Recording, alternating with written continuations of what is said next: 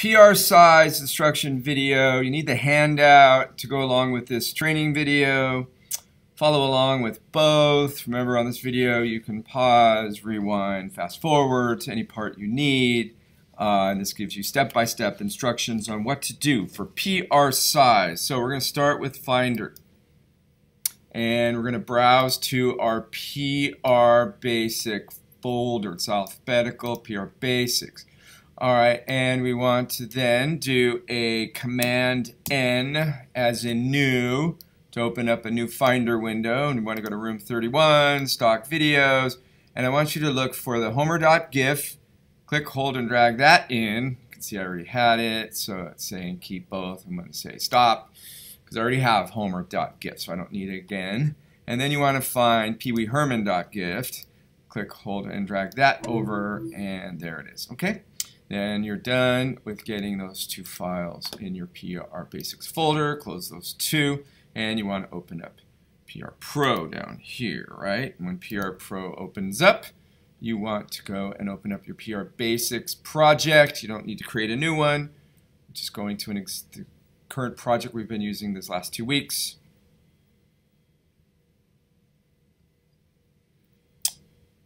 And on the handout, that takes care of the file management, takes care of the project to open, and now we're under Premiere Pro Sequence Setup. Okay, so let's go ahead and let everything load in. Get rid of those. Just give us a moment. Give us a moment, please.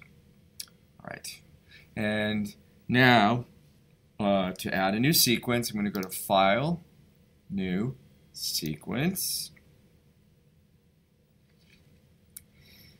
We want to keep this already. We're good to go with the ARRI 1080p, and this last choice, 1080p 30. Down here, we want to change this to PrSize.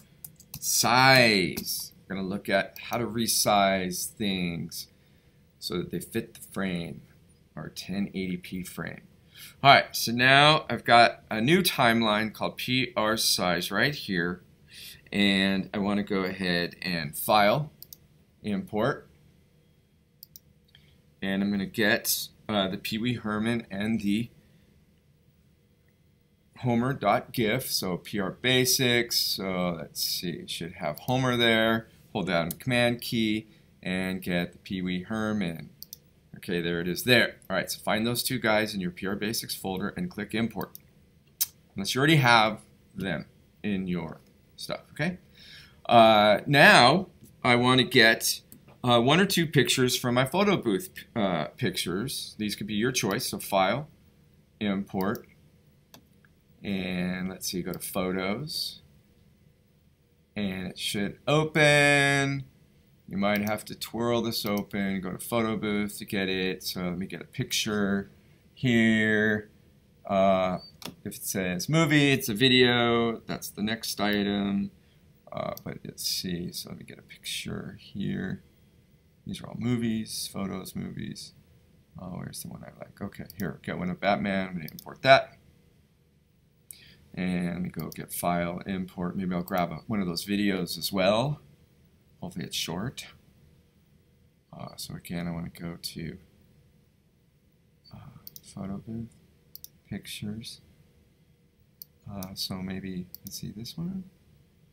Let's see. Hi, Mr. Jaffe! I got a mask on and birds flying around my head. Ha ha ha. Okay, good. Fine. I'll take that one. Let me import that. And then go down the line, and it says I can also get one or two pictures from your Creative Cloud folder. So File, Import, Creative Cloud. So I can go get either a video or, well, no, don't get a video. Let's go find some images. Let's see, what have I got exported? What do I have exported here? You're going to have more choices than I do, I guess. I'm just going to scroll down until I find something that I recognize. Okay. I know I've got something here. Oh, how about LR Basics? Oh, yeah. Let me do this one. Okay, yeah. You guys. All right, so that's another thing. And then optionally, you can go get some photo booth videos, or you can go get some internet pictures or animated GIFs of your choice. Just make sure they're school appropriate, please. Okay? Now, let's go. I'm gonna go up to editing. Now my screen got changed, so let me fix this. I'm gonna go to Window, Workspaces, Reset Saved Layout. There, that looks better. That's the way I want to see it. Okay, so now I've got these items, and I just need to start putting them in my timeline. So let's go ahead and grab the Pee Wee Herman and put that in there. It's such a small, keep existing settings always. So it's such a small sliver there. I'm going to come over here and I'm going to zoom into the timeline so I can see these things a little bit better. Get it to about 40 seconds or so. Don't make this video too long, all right? Let me go grab Homer and put Homer next to there. Let me get that photo, put that there. Let me get this video, put that there. Let's see, and here's this picture, put that there. All right, so those are the items I downloaded, but you might have some more than what I did, right? So as long as you keep this interesting for the viewer, which is me, that you could keep putting more things. Okay, so we've got all these things, and some of them are too big, like this, and some of them are too small.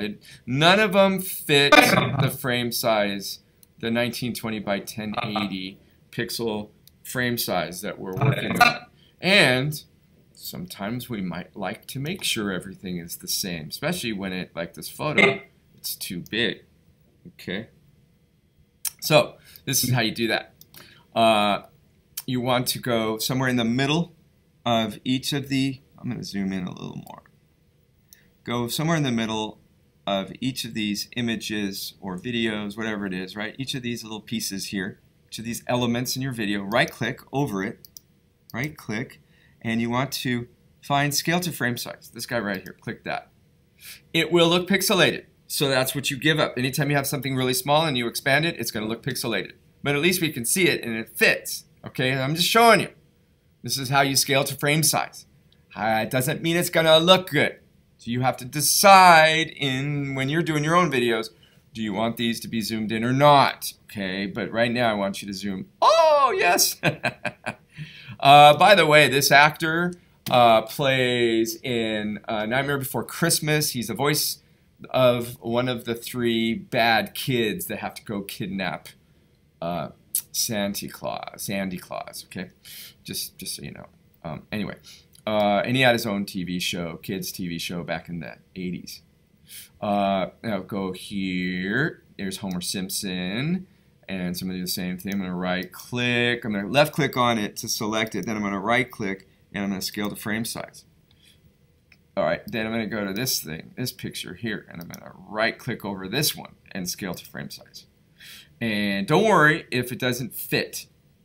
So in this case, it fits top to bottom, but it's a different aspect ratio. It's not 1920 by 1080 is aspect ratio, so that's okay. So in this case, we have some dead zone on the sides here. That's quite all right. For photos, you're going to get that.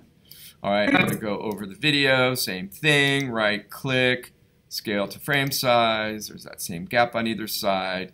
So anything coming out of photo booth is going to be like this, okay? Then we're going to go to a photo that came out of our DSLR, much bigger than 1920 by 1080, much bigger.